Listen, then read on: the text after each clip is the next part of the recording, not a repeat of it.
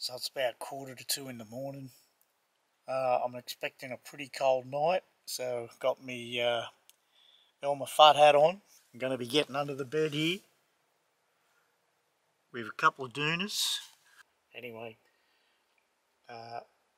it's a little bit isolated here, Yowie country, so if I don't come back, look for some feathers.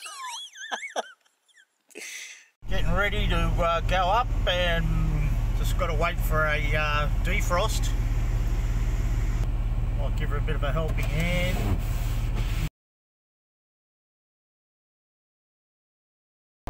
Now the road, I've stopped. Look, you could probably get across if you want to, but hey, being by yourself, could be done, but hey.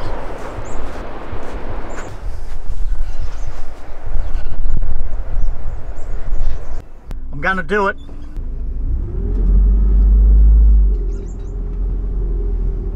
I'm backing out.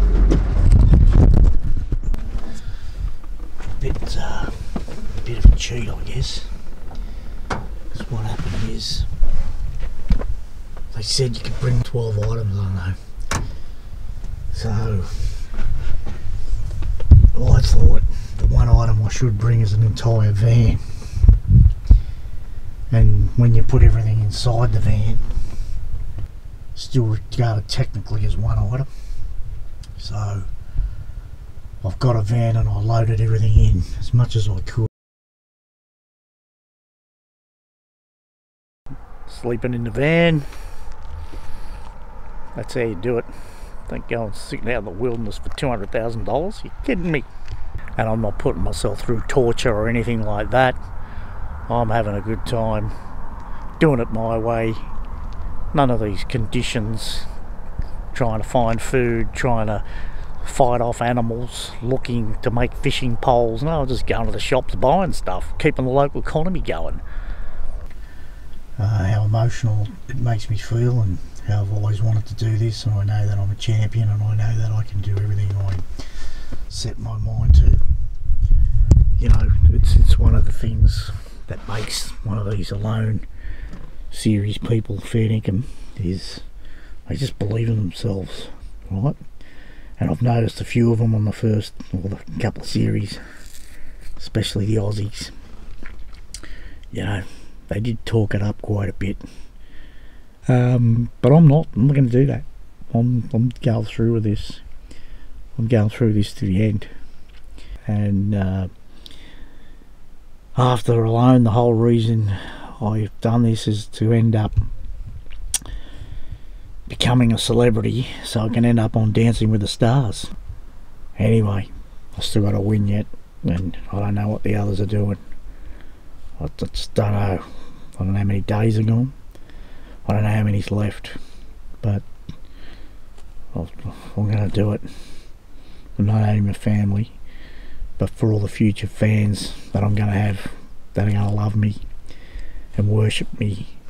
And you know, I can influence them to go and buy anything from, as in the old Rolling Stones, so you know how bright my shirts could be, and not smoke the same cigarettes, or these days vapes, than me.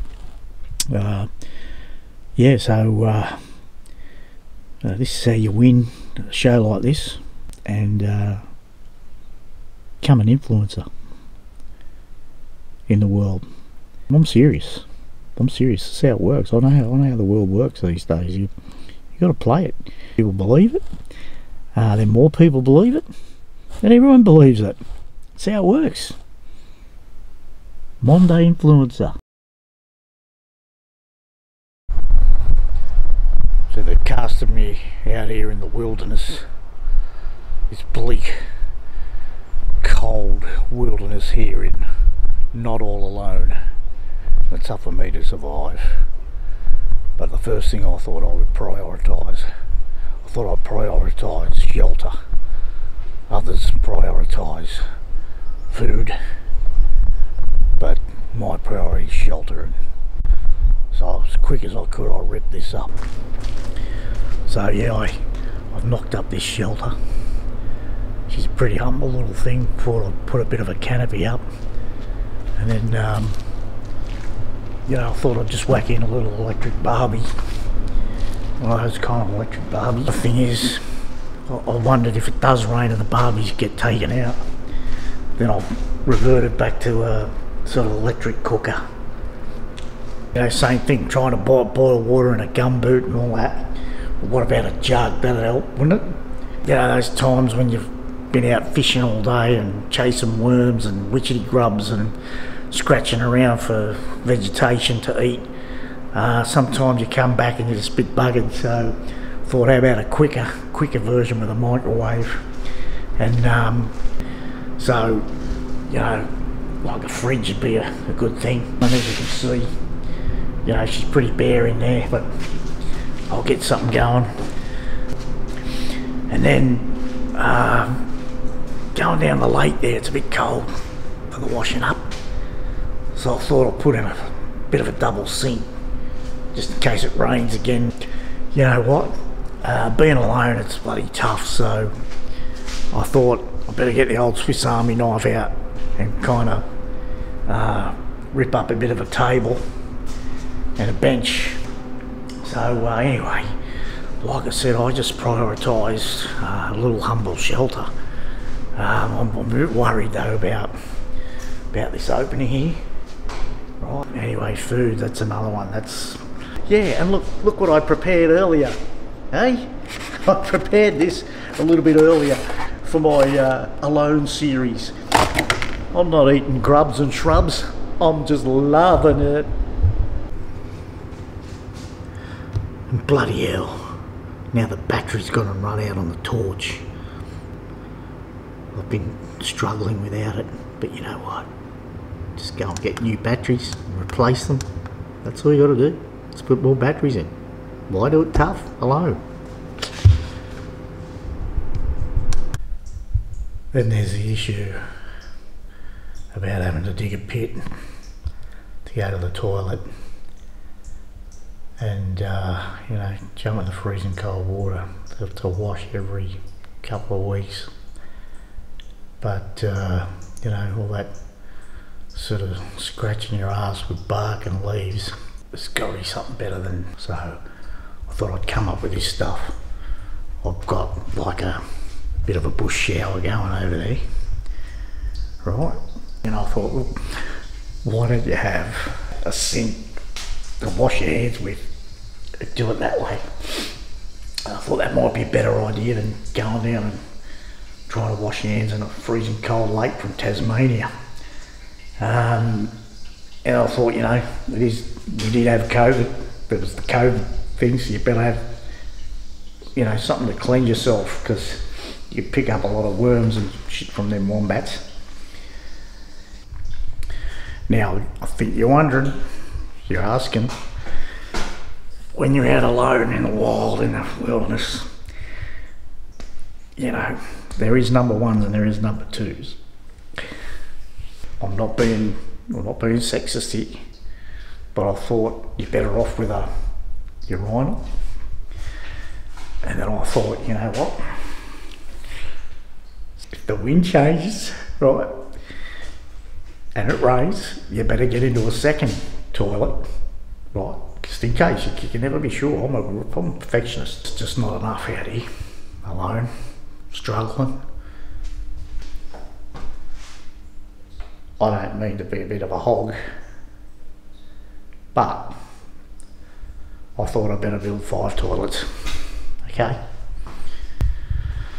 So yeah, look, I don't know if I'm gonna last. I really don't know how. I don't know what the others are doing. I don't know how many days they've been going. I don't know what sort of primitive conditions they've been under. But I think I can last. I think I can get through this. I really think I can win it. I need the money. Means so much to me to win the money. You know, I'd probably buy a swag then with all that 200,000 bucks.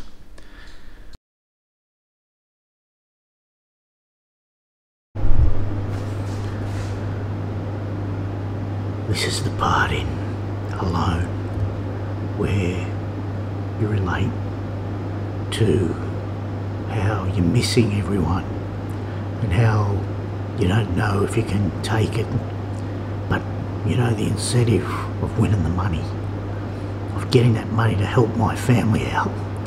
This is that part where you start to break up and that you're missing them so much, and they're the ones getting me through. But nah, I'm not like that. I'm like having a great time. I think I've used too much power tonight. I better shut down. And then because the lights are off, you know, there's the part of the series where you gotta whisper in the dark. Yeah, you know. So I'm just trying to do it my own way and not follow anyone else's path. Because it's all about doing it yourself, alone. Don't follow anyone else's path. Else you don't become an influencer by being influenced by someone else. Influencers are individuals. Influencers are their own man or woman, or trans, or queer, or gay, or LGBTQ, A, B, C, D, F, G, H, I, K, Y, Z, K. Don't miss anyone out. Sorry, I didn't mean to offend. Look, I'm going to put it down to psychosis from being alone for so long. You know, it does fuck with your head. Yeah, I've been waiting that long. It's ended up summer. And I keep waiting for the producers or someone to come up and go, mate, that's it, you've won, here's the money. You've killed it. I don't know what to do. What's that? Second cameraman that shouldn't exist. There is no competition. There's no money. I've done it all for nothing.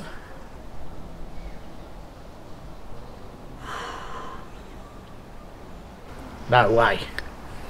It's not about the money or the fame or the glory. It's about just doing it and getting out there alone and doing it for yourself. Okay. And your family and your friends and everyone else out there. Go out, do it alone. You'll love it.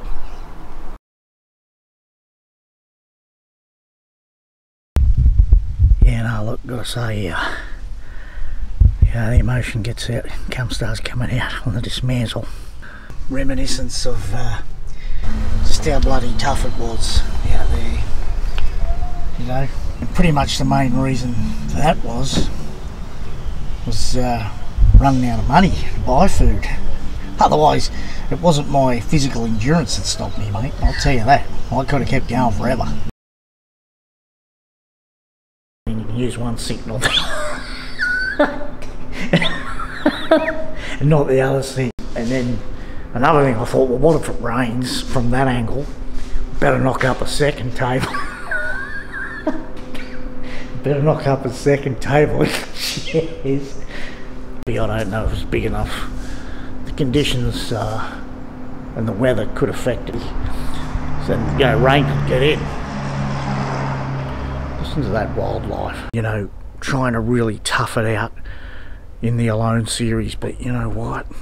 In my Alone series, I said, what the fuck? Who gives a rat's ass?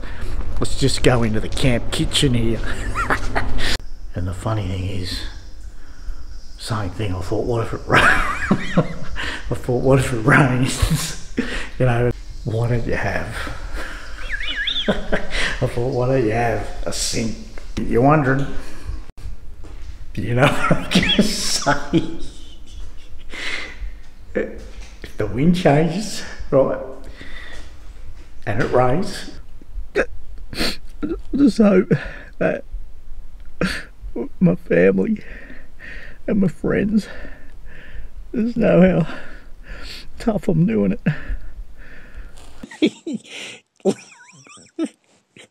Lying down. It is cold, but I'm pretty warm. here with my little Elmer Fudd hat on, crying and emotional about trying to make it. And, bullshit. I'm having a fucking good time by myself, right? I'm just trying to make you laugh.